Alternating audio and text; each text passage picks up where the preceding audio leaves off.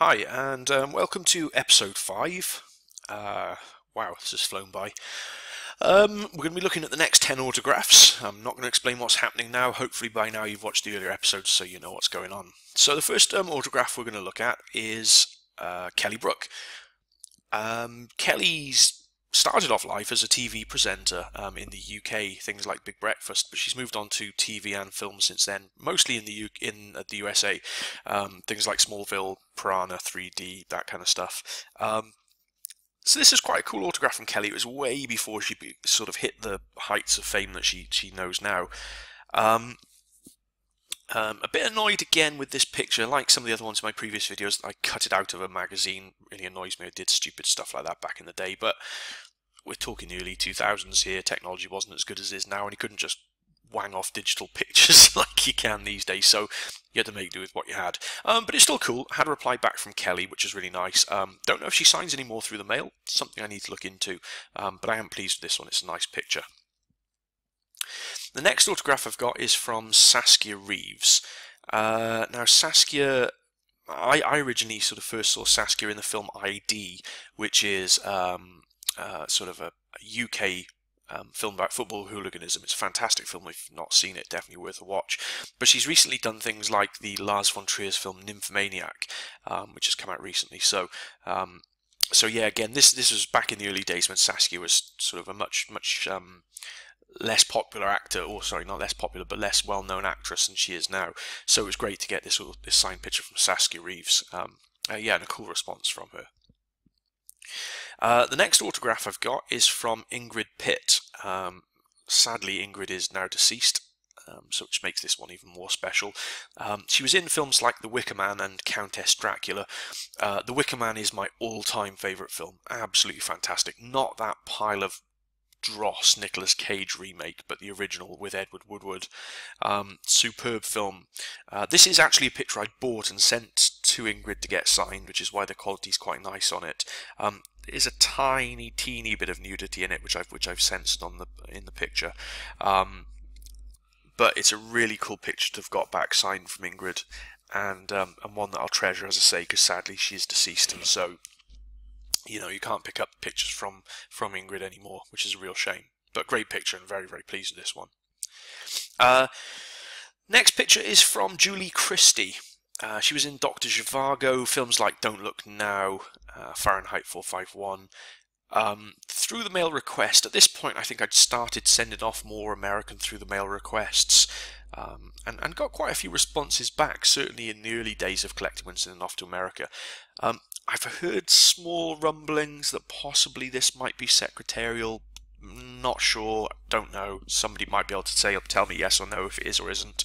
I'm blissfully unaware of the fact that it is, and so it is residing on my site at the moment. But you know, if there's any proof out there that Julie doesn't sign and gets her secretary to sign, then do let me know. But it's a nice picture of Julie and a nice clear signature on there, which I'm really pleased about. And the next autograph is Linda Hayden. Big fan of Linda's. She's an amazing actress. She's probably most famous for sort of Hammer horror films like Blood on Satan's Claw and a number of others. So proper sort of, yeah, I guess. Well, no, I was going to say Scream Queen, but that's not the right description for her. Just a fantastic actress, a Hammer horror star, I suppose. That's the best way to describe her.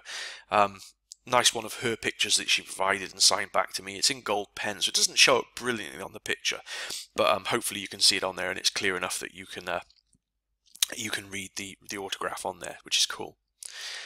The next one is from Louise Redknapp, who is a TV presenter and back in the day was a pop star. For the life of me, I can't remember the name of the group she was in now, but she was in a pop group. Married to footballer Steve. Oh God, what's his name? Redknapp. Jamie Redknapp. That's it. Footballer Jamie Redknapp. Again, this is one of the older requests I sent off. It's pretty cool. I think when I sent this, she wasn't married to Jamie Redknapp, so she signed it under her. I'm just wondering. I think her surname was Nerding before, so that doesn't look like that to me. So maybe she was married to Jamie at this point, and signed it Redknapp. I'm not sure, but yeah, decent enough autograph. Pleased with that one. The next one is signed picture of Lynn Redgrave, who's probably best known for films like The Virgin Soldiers. Unfortunately, when this one came through, as you can probably see, it's really crumpled. It's not in a particularly good state. It was in a bit of a mess. The postie must have played football with the envelope or something on the way to deliver it, which is a real shame. I've written on here, and again, I'm not sure. I think I sent her through the mail request for this, but I can't remember. It may have been through her website. I certainly didn't purchase it, but I don't remember whether this was a through the mail request or whether it was a sort of a direct request via an email address or via her website. So yeah, the quality of the picture is not brilliant because it's been battered and bruised, but still a nice signed autograph from her all the same. The next autograph's really cool. This is Saffron Burrows, who was in the film Deep Blue Sea, amongst others, but recently she's been appearing in the Marvel's Agents of S.H.I.E.L.D. series. I don't think she's in it anymore as far as I'm aware, certainly not in this current series, but she has been a sort of semi-recurring character in Marvel's Agents of S.H.I.E.L.D. And it's really nice. She's dedicated it, and she wrote Happy New Year on it and dated it as well. So you can see how old this is. This is 2001.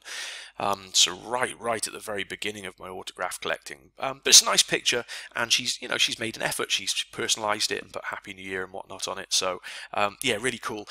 Especially as it's probably a lot harder to get hold of her now. She is a Marvel actress, as opposed to back in the day when she was an up-and-coming actress. So always good to get people when they first start out in the acting world.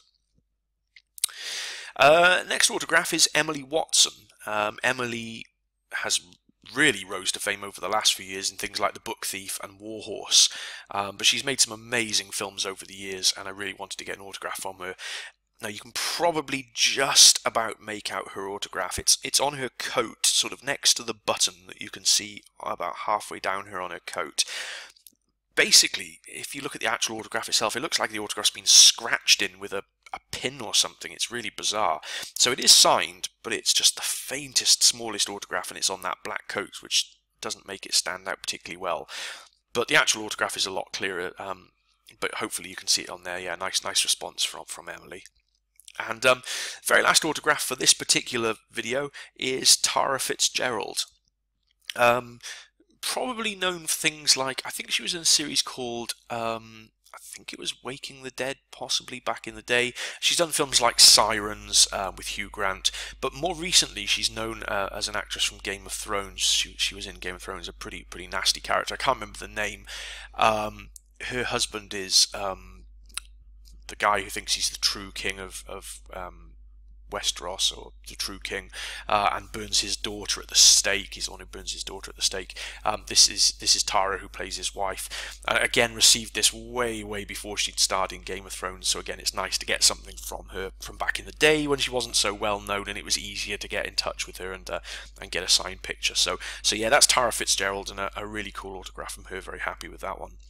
That'll do for now. I think we've come to the end of the video, and I'll see you in the next one for my next set of 10 autographs. Cheers.